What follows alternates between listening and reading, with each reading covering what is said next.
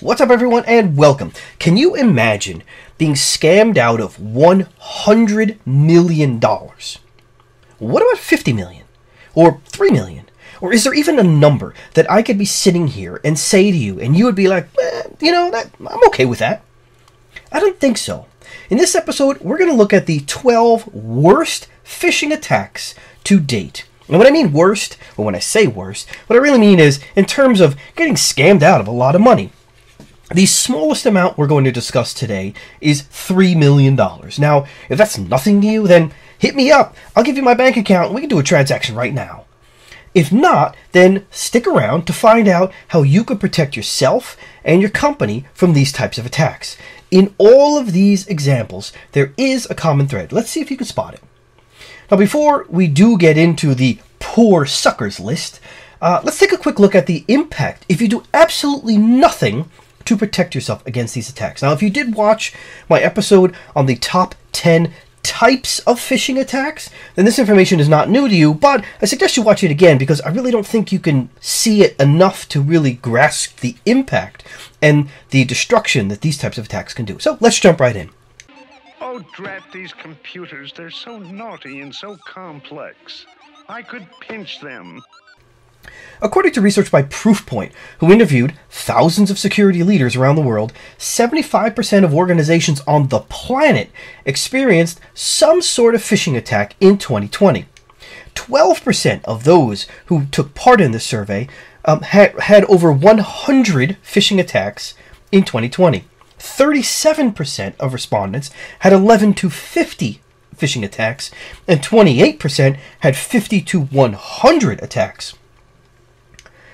Furthermore, the impact of phishing attacks, according to the respondents, include 60% of organizations actually lost data. The data's gone. It's not there anymore. It could be customer lists. It could be financial documents. It could be trade secrets. Information is gone. 52% of organizations had credentials or accounts compromised. This means somebody now has passwords and usernames to be able to get into your network and steal data, perform ransomware attacks, or what have you. 52% of respondents. 47% of organizations were infected with ransomware. That's very costly. That means all of your systems are encrypted. You can't get access to it unless you pay a ransom, or if you happen to have backup somewhere out off-site that didn't get encrypted, you can restore. But you still lose money because you lose time. Your IT department needs to work overtime to get things back online. So that's 40% of organizations that responded were infected with ransomware. 29% of organizations were infected with malware. Again, another devastating thing. It can just destroy data. It can destroy systems. You have to replace all of the either software or sometimes hardware. It's pretty devastating. And then 18% of organizations experienced financial losses. That's direct loss of money in some way, shape, or form, whether business lost or you got scammed out of millions of dollars, like $100 million or $50 million or even $3 million. It still hurts. In 2020, business email compromise, which is just one form of phishing. It's also known as BEC or CEO fraud. This version alone cost $1.8 billion in financial losses in 2020. So it's without all the other ones. It's without spear phishing, whale phishing, all the other types of phishing. Just BEC alone, CEO fraud type email phishing alone cost $1.8 billion, and that's just what was reported or information that could be found. It cost $1.8 billion in 2020. So phishing is one of the most vicious and dangerous threats to your business, regardless of whether you're a large corporation, a small business, or something in between. The most successful phishing attack examples often involve a combination of different social engineering tactics and can involve the impersonation of CEOs or company executives, government organizations, charities, vendors, and business partners. At some level, everyone is susceptible to phishing scams because they prey on an individual's personal judgment, insecurities, or, in some cases, your incompetence. Whether you're a C-level executive, a celebrity, or an employee at some small business, these attacks are designed to use a variety of deceptive tactics to try to influence, manipulate, or outright trick you into performing a particular task. The goal could be to gain access to vital systems, or to get you to make a large wire transfer to fraudulent accounts. Falling for business email compromise schemes that involve phishing and email spoofing are among the most costly mistakes companies around the world make. Mattel, the manufacturer that sells Barbie and other kids' toys, was scammed out of $3 million through CEO fraud, the BEC fraud I mentioned before, in 2015. On April 30th, 2015, a finance executive got a note from the newly installed CEO, Christopher Sinclair, requesting a new vendor payment to China.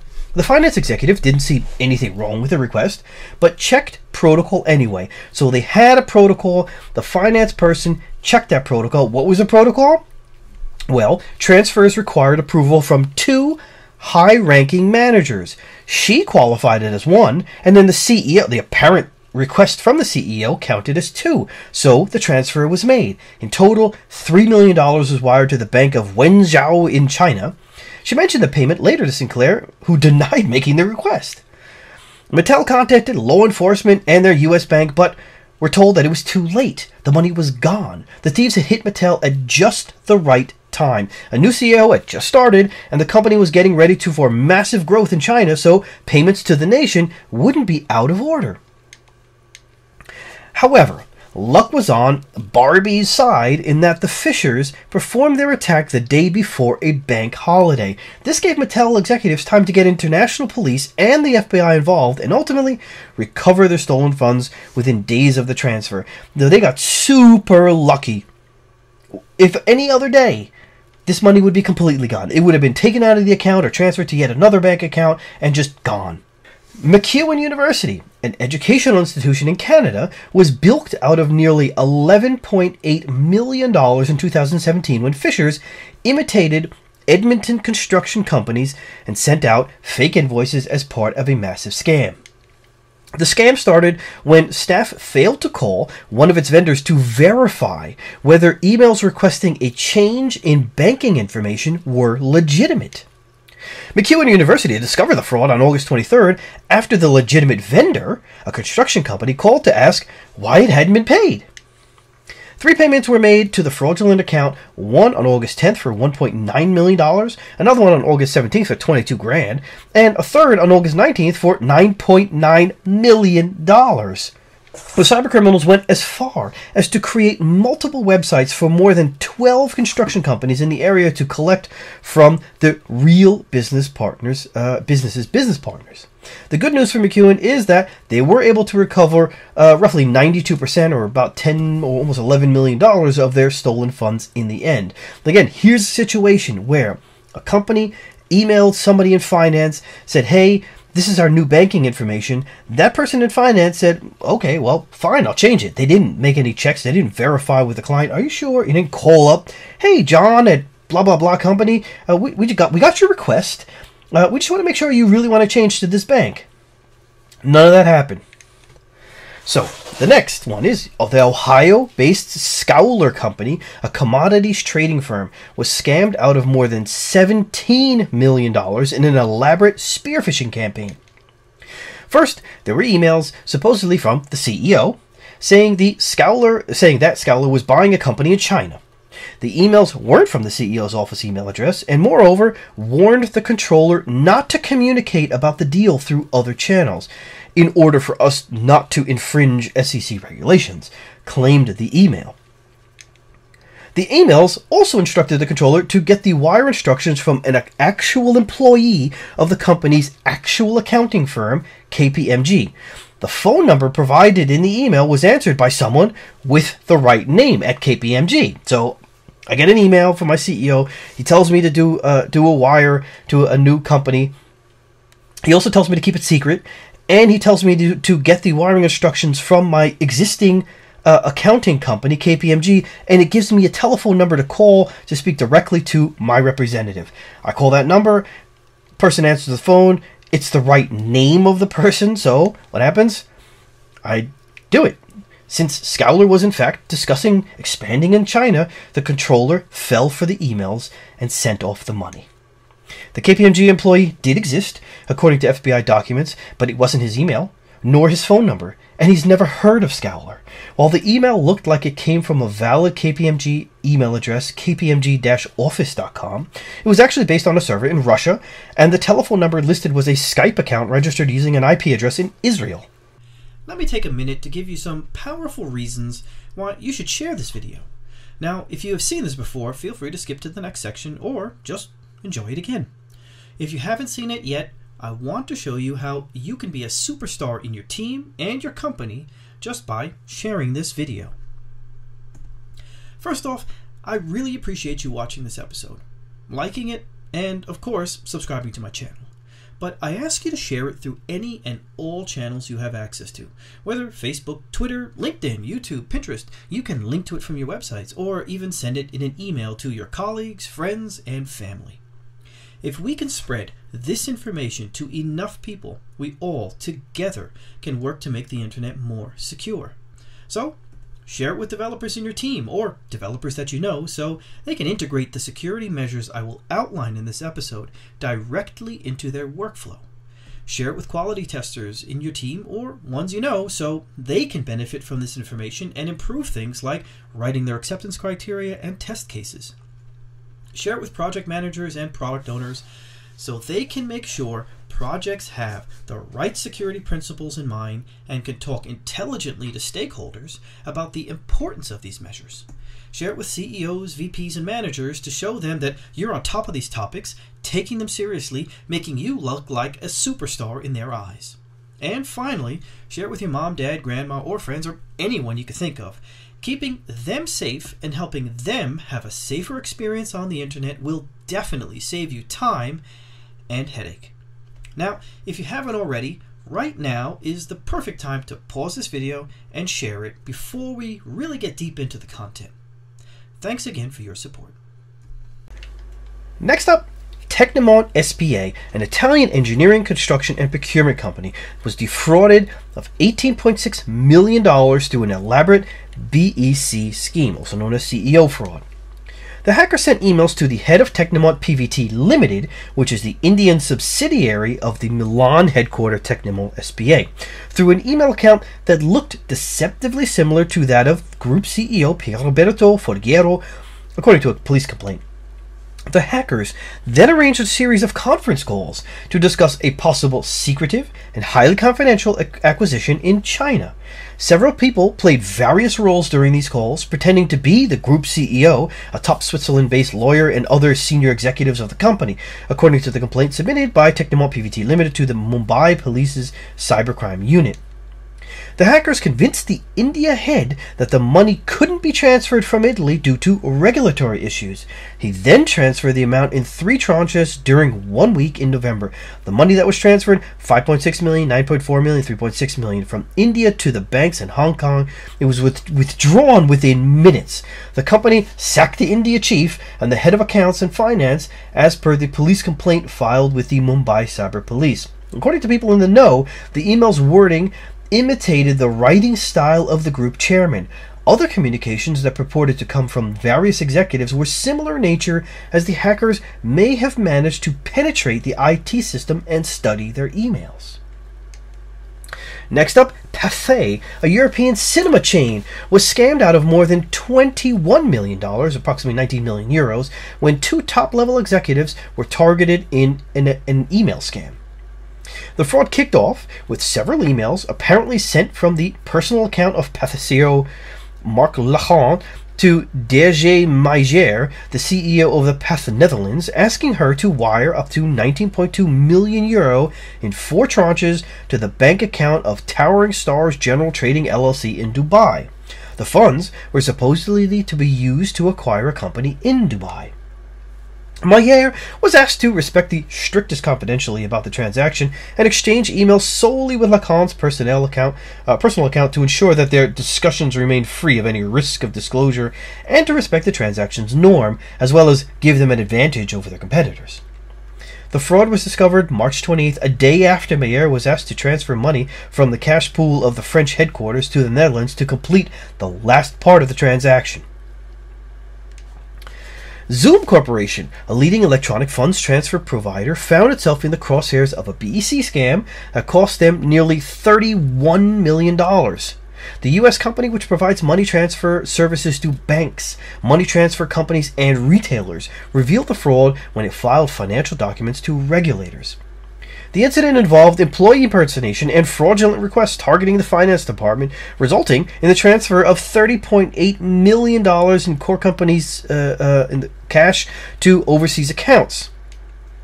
Businesses that deal with people's money need to be seen as having the right security in place. A fraud like this will be very damaging to a company in the financial services sector. The company's share price dropped 6.2% following the announcement of the fraudulent losses, and the company's chief finance officer, Matt Hibbard, resigned following the revelation. These types of scams have devastating effects not just on the company or on their underlying profit and loss statements, but also to people's lives. This chief financial officer was most likely otherwise a very good person, very good at his job, but he had to resign because of being scammed out of $31 million. Leone AG, a leading manufacturer of wire and cables, was scammed out of 40 million euros, approximately $44 million, when a finance employee in the company's Romania office was targeted by a phishing email claiming to be from the company's senior German executives. According to Tripwire, a young woman working in the finance department of Leone's factory in Bistrița, Romania, received an email in mid-August claiming to have come from the company's senior German executives. Although Leone AG owns 4 factories in Romania, this factory in Bistrița is the only one authorized to make money transfers, showing that the cybercriminals investigated the company's practices before launching the attack. Using this and other inside information to appear more convincing, the email was able to trick the recipient into believing it was a genuine request for a staggering 40 million euros to be transferred out of the company's bank account. Now, if you watch my episode on the top 10 types of phishing attacks, you'll notice this is being a classic CEO fraud phishing attack, just like many of the other ones. So now you know the common thread. The fact that only one, or this factory is the only one in Romania that's able to make money transfers, shows either a partial inside job or that someone who had spent time previously making inquiries about how things worked inside the company before actually perpetrating the scam. These people knew how the business worked. They knew which company or which division was actually able to make this transfer before they launched this attack. Leone stock has dropped almost 7% after announcing the event. So here's more evidence that shows that just losing the money itself is not all you lose in terms of financial losses. If you are a publicly traded company and this happens to you, your stock will definitely be impacted once you have to make it public. Ubiquiti Networks. We're starting to get up in the high millions of numbers, in case you haven't guessed. Ubiquiti Networks, a U.S. computer networking company, faced an unusual situation. The company was unaware that it had been taken for $46.7 million. They didn't even know it. Nearly 10% of the company's cash position through CEO fraud emails, and was notified of the activity by the FBI. The company didn't even know about this yet. The FBI informed them. The FBI had been watching the company's Hong Kong unit's bank account. There are few public details as to what exactly happened, but it appears a member of staff in one of its subsidiary companies based in Hong Kong fell victim to what is known as CEO scam, or the business email compromise attack. In its SEC filing, Ubiquiti outlined some details, including the fact that the incident involved employee impersonation and fraudulent requests from an outside entity targeting the company's finance department. This fraud resulted in transfers of funds aggregating $46.7 million held by a company subsidiary incorporated in Hong Kong to other overseas accounts held by third parties. An internal investigation showed that the internal control over financial reporting was ineffective due to one or more material weaknesses. Now, we should review our own internal financial controls to ensure there are methods in place to stop this kind of scam from affecting our own companies. Now, we saw this in an earlier example where the release of funds only required the authorization from 2 senior people. Well, One was a scammer who was impersonating the CEO, and the other was the person in finance who was actually received the request. So those two, that shows a hole in that approval process. Next up, Upshur Smith Laboratories, a U.S. drug company, was swindled out of more than $50 million over the course of 3 weeks in 2014. Scammers emailed the accounts payable coordinator at Upshur Smith Laboratories, a drug company in Maple Grove, and pretended to be the CEO. The thieves instructed the employee to follow directions from the CEO as well as a lawyer's name they provided. Over the course of 3 weeks in 2014, the employee asked the company's bank, Fifth Third Bank, to make 9 wire transfers totaling more than $50 million. A lawsuit against the company said the bank missed multiple red flags: the rushed nature of the requests, the scammers' insistence on confidentiality, the departure from ordinary procedures, failure to include a second person on the requests, the amounts and the frequency of the transfers, and suspicious beneficiaries, including one named Sunny Billion Limited.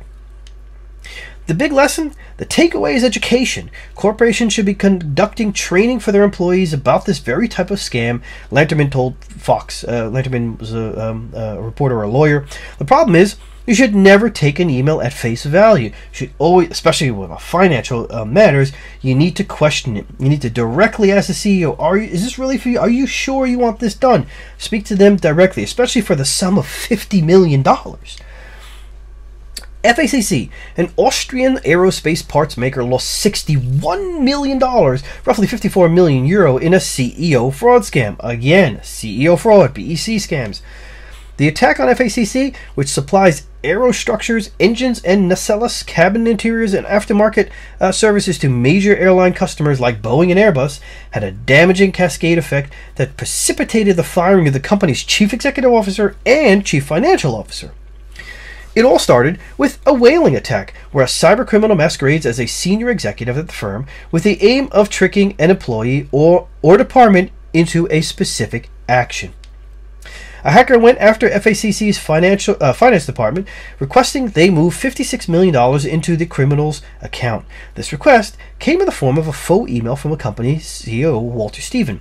The goal of the attacks like this is to create a believable message by imitating the CEO's writing style. The cybercriminal generally breaks into the company's email server and studies the executive's writing habits and quirks to make the message look legitimate. The fraudulent email, purportedly from Stephen, requested the money for an acquisition project. So, again, the amount of recon that these people are doing, this is not a $300 scam of like your grandmother. They're going after $61 million. They put a lot of effort into this. They use backdoors or vulnerabilities to break into your mail server. They sit there and they review emails from the CEO or from the person that they're trying to impersonate to get the little nuances of the writing style.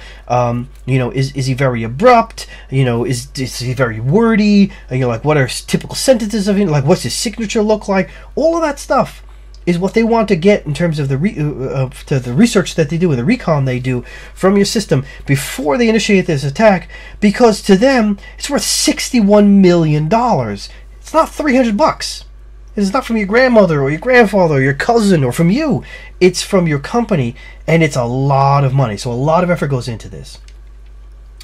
Next up, we have Cleveland Bank in Belgium lost $75.8 million, roughly 70 million euro, in a CEO fraud attack that was reportedly discovered during an internal audit.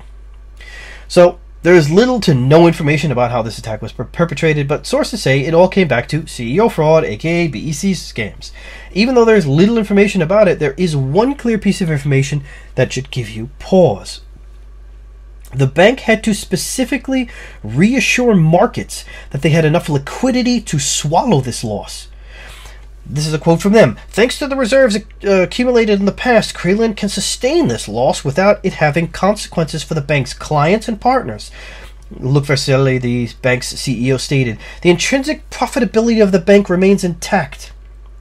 Clearly, the idea of being able to absorb these types of losses should be on the minds of all CEOs. Not all companies have this type of security for various reasons, so it's imperative that we remain vigilant and implement the checks and balances in our process to ensure these types of scams don't happen, or oopses don't happen to us. Last up, Facebook and Google. Now it's two companies combined, but it was from the same perpetrator.